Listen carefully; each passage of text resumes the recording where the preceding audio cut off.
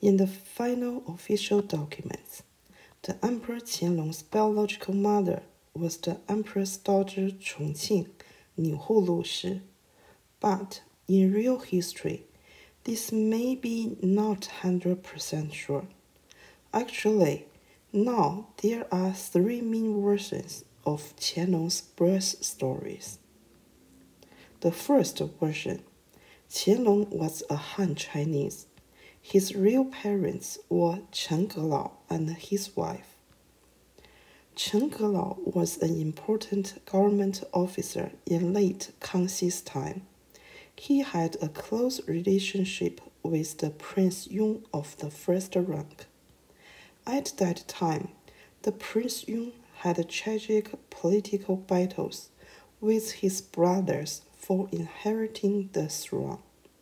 The Prince Yong was eager to have a son as heir. At that time, the Prince Yong had a pregnant concubine. He prayed this concubine could give birth a boy. Unfortunately, they had a girl. But on the same day, Chen Gelao's wife gave birth a boy. The Prince Yong invited Chen Gelao, bringing his son to visit Princess Yong's palace. Chen Gelao did, but when he left, he brought back a girl. Later, the Prince Yong called his son Hong Li.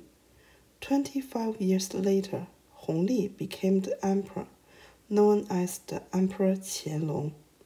He knew the truth by accident, so Qianlong liked to wear Han Chinese clothes in the imperial palace and took southern tours 6 times to search his real parents. In this version, Qianlong did have many paintings that he was wearing Han Chinese clothes, but that was a cosplay, because the Emperor Yongzheng and his imperial women also had many paintings that they were wearing Han Chinese style clothes. More important, the Prince Yong, who was the future Emperor Yongzheng, didn't need to steal a boy as heir, because at that time he already had a son called Hong Shi.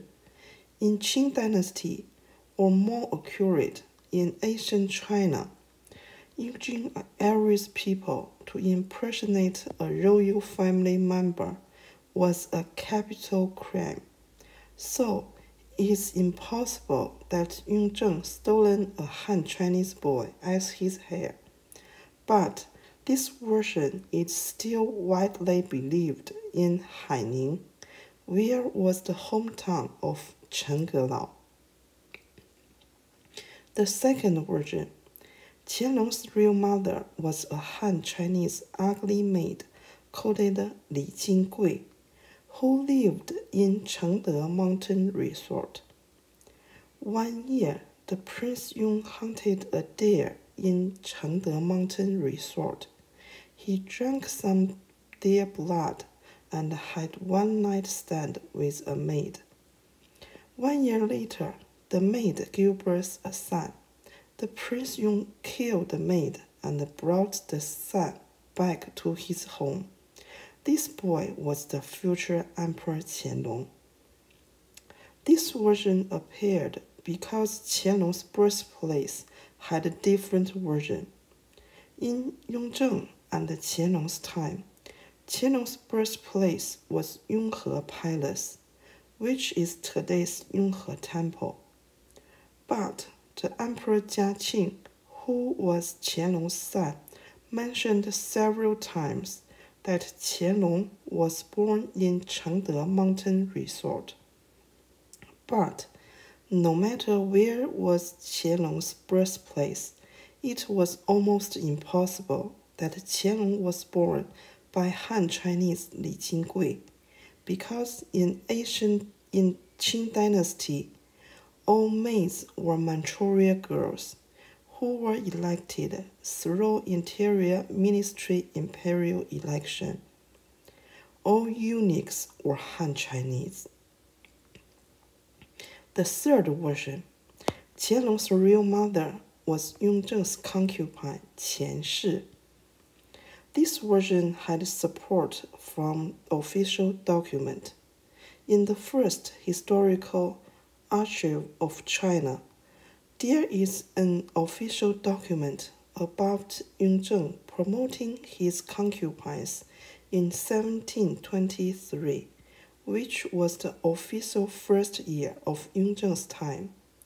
In this document, Yongzheng promoted Gege Qian Shi to Xifei, the consort Xi. In 1741, 6 years after Qianlong became the emperor, Yongzheng's order was changed to promote Niuhulu Shi to consort Xi, because one consort title couldn't be given to two different consorts. So, Qian Shi and Niuhulu Shi should be the same person. Besides, Gege was a lower rank concubine, which actually was a maid but could sleep with the prince. In Qing dynasty, generally the girl from upper three banners Baoyi family became the Gege of the prince. For example, Qianlong's imperial noble consort Huixian. Niuhulu Shi originally was from Manchuria bordered white banner. She should join the 8 banners imperial election. If she was arranged to be married with the Prince Yong, it was more reasonable that she became a first-rank concubine. So some researchers believed that Qian Shi was Niuhulu. Yongzheng wanted Qianlong to be a pure Manchu, not half Manchu, half Han Chinese. He changed Qian Shi's family name to Niuhulu Shi. This version looks reasonable, but only one official document could support this version.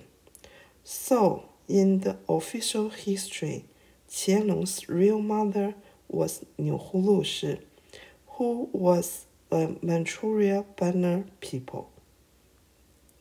Thank you for watching this video. In next video, let's see the whole story of the Empress Dowager Chongqing. See you soon.